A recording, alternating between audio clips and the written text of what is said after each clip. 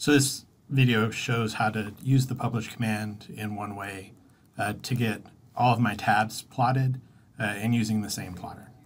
So I like to start by opening up page setup by either typing it at the command line, or you can find it under the drop down under print and then page setup. So I can go to a page setup, an existing one, or I can create a new one. I'm going to create a new one, and I'm just going to call this test plotting, and then hit OK. But it can be whatever name that you want it to be. So here I can set up my plotter to be the one that I want it to be. So I'm going to use Primo PDF and 11 by 17.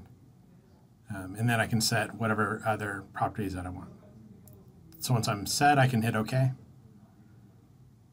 And now that test plotting is going to be in the list. So I'm good there. So I'm going to hit close. And now I'm going to use the publish command. That's going to open up all of the drawings that I have opened. If I want to get rid of one of them, I can just hold down the Shift key, right click, and choose remove. If I don't want to do model. And so now I just have the tabs that are in my current drawing.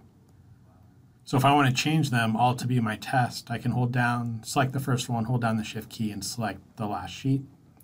And then in the page setup, I can use the drop down and find that page setup that I just created, in this case, test plotting.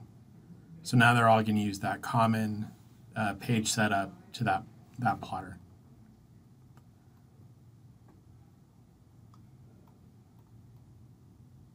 And then I can hit publish, and it'll publish all of the sheets.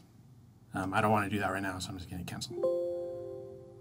And so that's one way to make sure all your sheets, when you use the publish command, get plotted to the same plotter or printer.